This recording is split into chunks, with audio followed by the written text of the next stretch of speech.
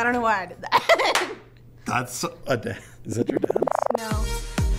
What was that? The kitty. The kitty. Was that what that was? I don't know. I was just happy and now I'm not. I just do the grocery store. Oh yeah. Mm-hmm. Come on. Sir, I do click and collect. I don't go into the grocery store. Okay. Good cat. I'm being bullied. Don't say that. Okay, here we go.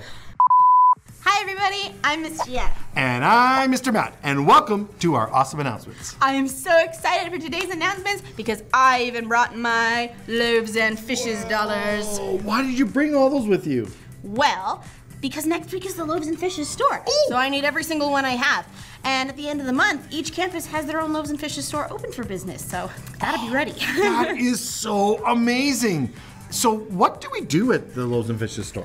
Well, that's where we can exchange our loaves and fishes dollars for our different projects. You remember the garden seeds or the clean water wells we've done or all the Bibles for Ukraine? All of those are available to buy at the Loaves and Fishes store. This is so cool. So how do I help on a project? Well, you can bring your loaves and fishes dollars to the store and you trade them in to help with whatever projects you pick. Some are worth only a couple loaves and fishes dollars. Well, some of them are worth a lot. So you can work together with a friend to buy the big ones or you can save up for them yourself. That is great. You know what? I have a few loaves and fishes dollars that I've been saving as well. Yeah, look at that. You know what? I would love, do you want to help me buy some clean water for kids in Cambodia? Because between the two of us, I think we might have enough here. Let's do it. And you know what, you guys? Don't forget to go ahead and put your offering in right now.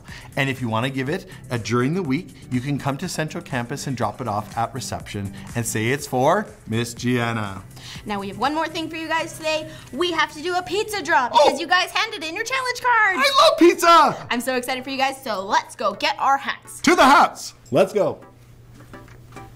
Hi guys, we have all our applicants for the pizza draw for May and we are ready to draw, right Mr. Matt? I'm so excited. Cool. We had 3 campuses bring us back challenge cards this month, so good job to Airdrie, Bearspaw, and Central. Woo! Yes. If you're from Bridgeland or South, make sure you get it in next time because if you're the only one, you'll win by default. Yes. So do it. All right, Mr. Matt, would you like to draw a winner for our Airdrie campus? I sure will. Ready? And... Who is it? Alyssa! Yay, Alyssa!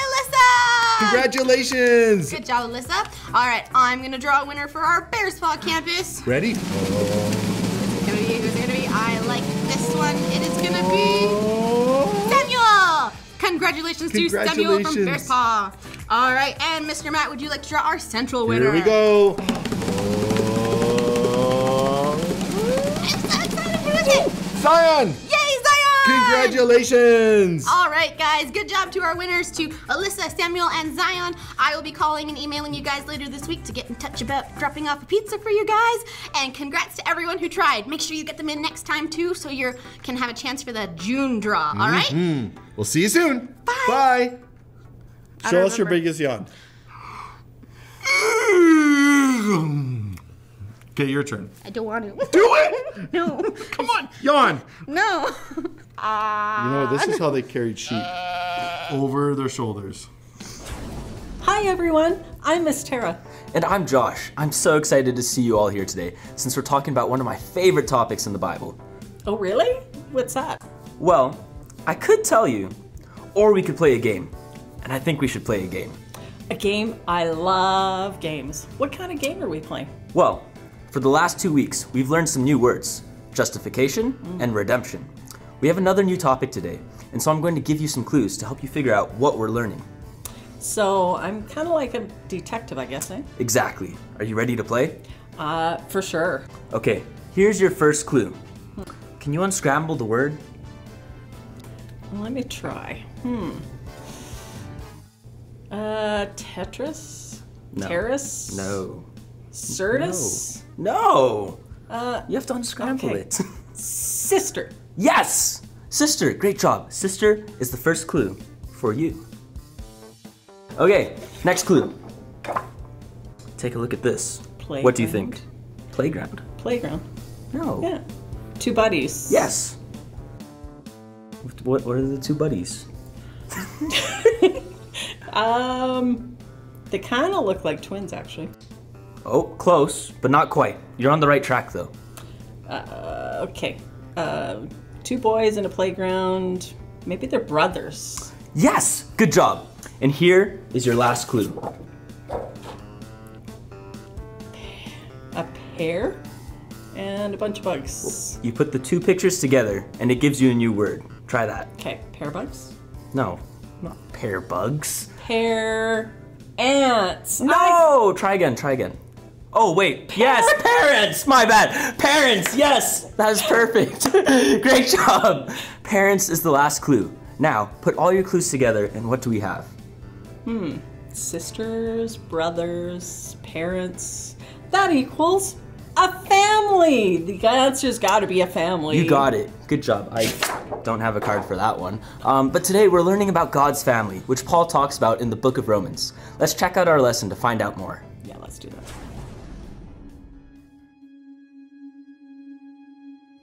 The Apostle Paul prized his personal relationship with God. It was extraordinary to him that the Creator of the universe would step in and adopt him to be his very own son.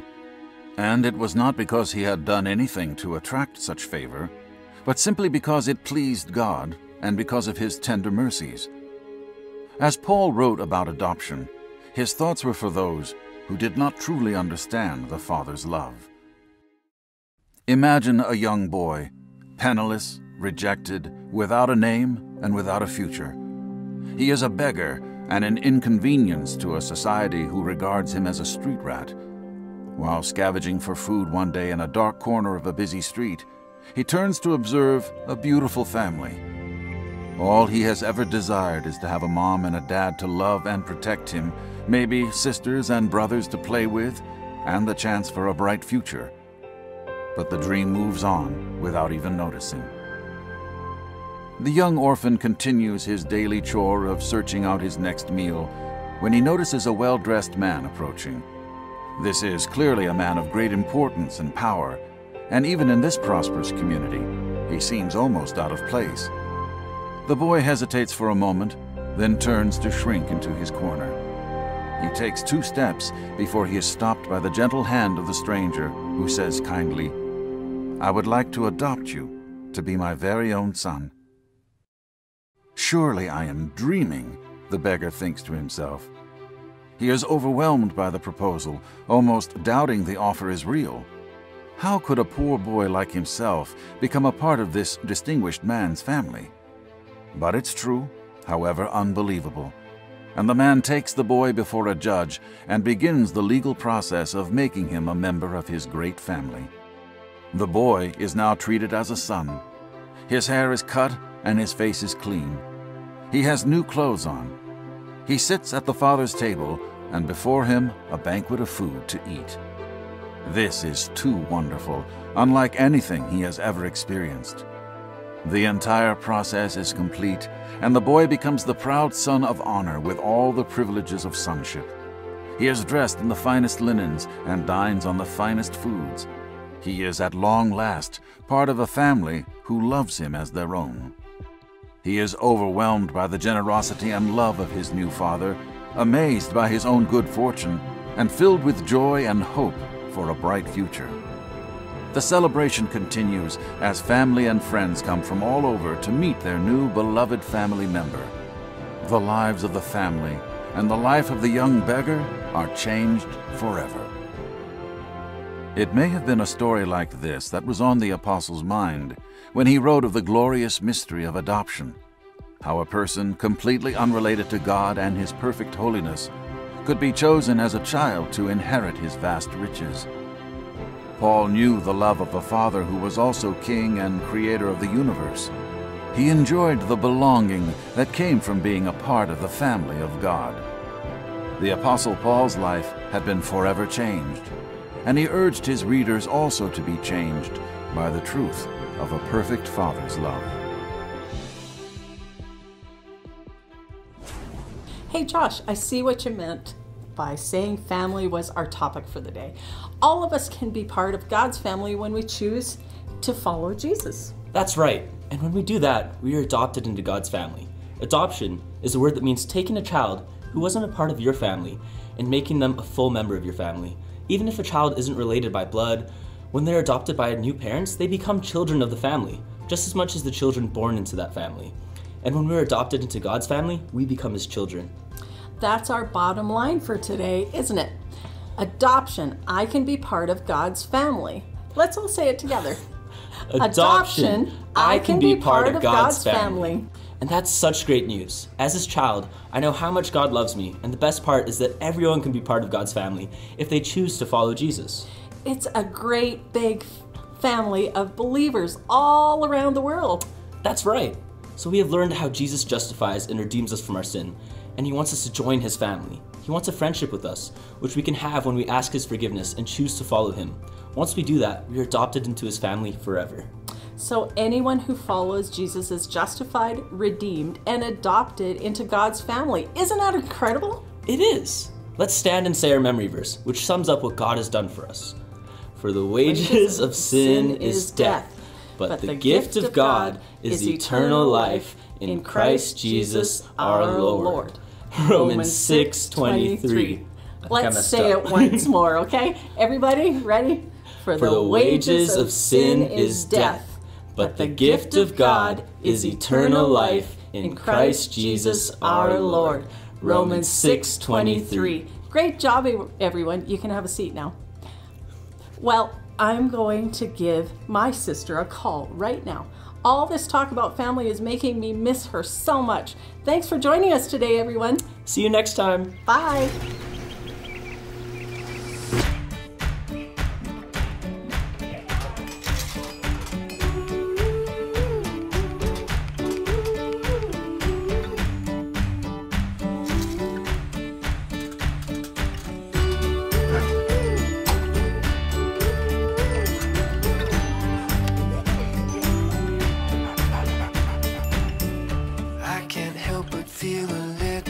Down, a little worried when I look around. That's why my hope is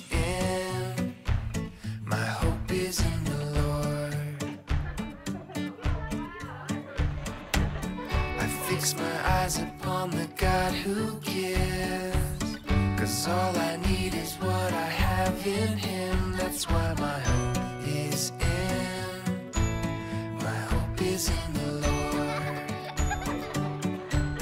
My hope is in the Lord.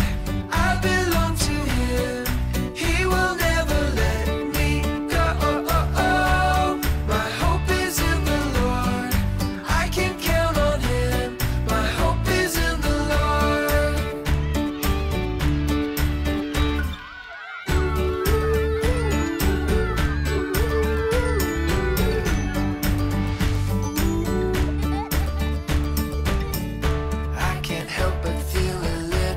down, a little worried when I look around. That's why my hope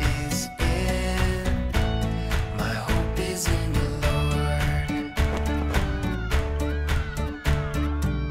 I fix my eyes upon the God who gives, 'cause all I need is what I have in Him. That's why my hope is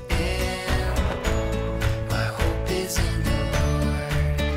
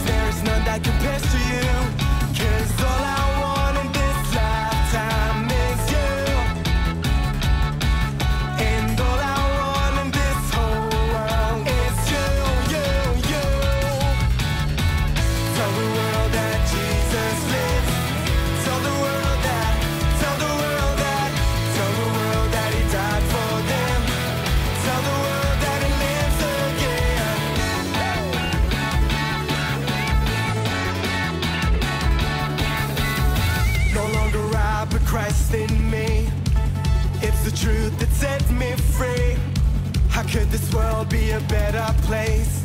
But by thy mercy, by thy grace, 'cause all I